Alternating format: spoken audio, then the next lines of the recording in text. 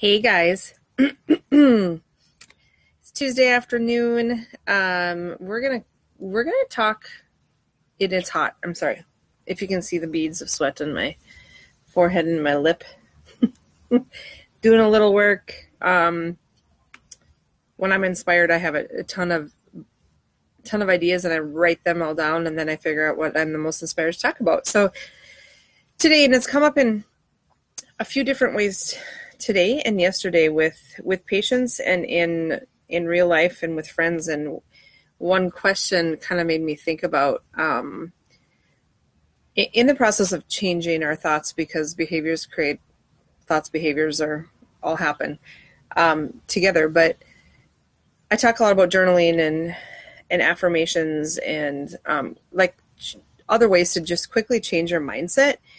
And I haven't talked a lot in regards to how that is, how chiropractic affects that, number one. And number two, what happens, because the whole process of changing our thoughts has to be an interruption of our behavior. So some people will say, well, the affirmations didn't work or that mindset stuff didn't work. Most of the time it didn't work because you have a ritual to get to that behavior. And if we don't interrupt or interrupt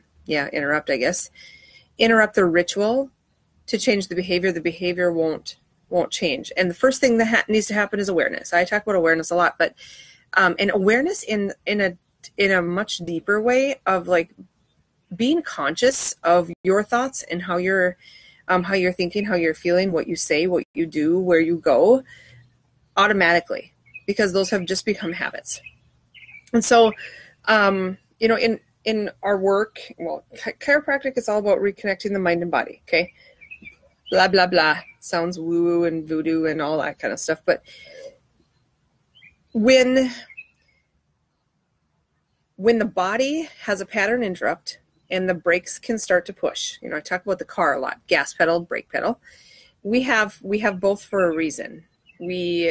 The gas pedal is meant to get us to move, for momentum, for drive, for success, for all those kind of things. Brake pedal is meant for healing, restoring, feeling, flowing. Okay, so most of us are in fight or flight, which means our gas pedal is cranked. It's not able to come down. So when we, many moms and dads will say, God, Johnny goes all day, can't even handle to sit down. Well, number one, that's their body being stuck in fight or flight. And number two, it's likely learned. And so if that's how you are, or someone in your family is like that, then nobody can ever sit down. You can't, the brake pedal just is not pumping. And so what happens is the forced brake is crashing into the wall, and so many stressy Susans, stressy women create stressy kids. That gas pedal is cranked until we hit the wall, and then we crash. So we crash, meaning something mental, something emotional. We maybe get sick. We need to sleep for 2 days, whatever it is. That's a forced crash. So how can we get the gas pedal and brake pedal to work together? And the more aware we are in the, whoa, this is a crazy thought, I need to get rid of this, or I need to pattern interrupt this so that my behavior doesn't then go with it or align with that thought process, you have to make a change. Sorry. So here's a few things. Number one, you got to be aware. One of the best little tricks to do in your day, and it's probably not, you need to set this is what you do. You set your alarm for every 10 minutes.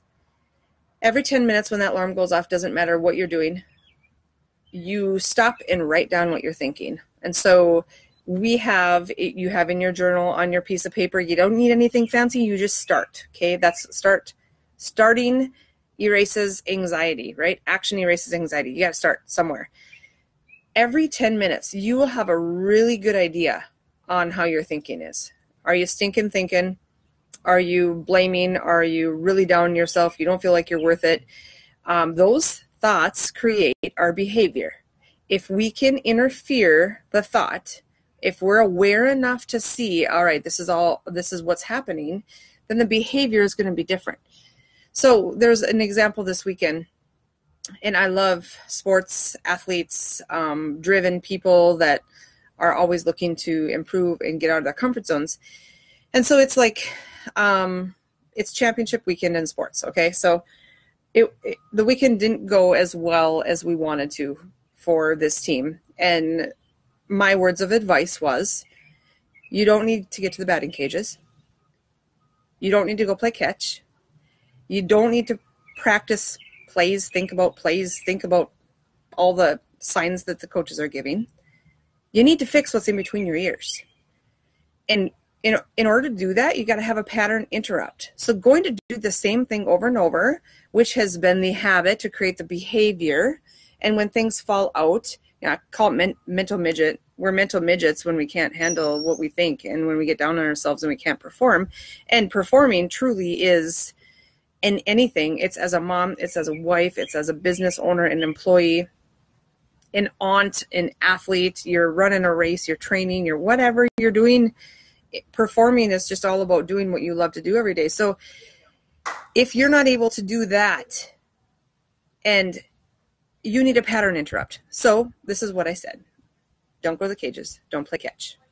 Go out and run. Get your brain to think about something else. Get your heart to change its pattern, like heart rate variability stuff, the stuff that we do in the office with scans. That's what it is. It's not adapting to the stresses that you're putting on, so we need to change it. Change it. Go for a long run to get your body to change. And so whatever it is, if we're aware of the process that creates our behavior will change. Many times I'll tell kids, well, I talked about the Etch-a-Sketch already, but if you're starting to have stinking thinking, and after you do this little assessment for 10 minutes or every 10 minutes for a day, if you're starting to have stinking thinking, do something to change it physically. Usually jumping up and down, doing a burpee or two, running down to the next driveway and back will be enough to change it. Change it so that the behavior isn't, if you're looking to have a different behavior, you got to change your thoughts. So change it so that your behavior starts to align with something different. From chiropractic and what we do, that's what we do every single day. Working to change your thoughts, to change how you're connected to your body, because most people aren't connected, to start to be aware and start to feel.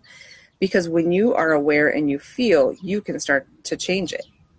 When you are connected, I only see you for 5 minutes on the table, right?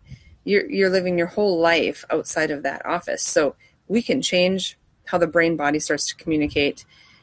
When you start changing the thoughts that are coming in so then the behaviors start changing, that's when you create major change in your life and you start to hit your goals, whatever it is, whatever the reason is for you to be in the office or to have a better life. So a few things: get your journal, get your piece of paper out, document what you're thinking every 10 minutes.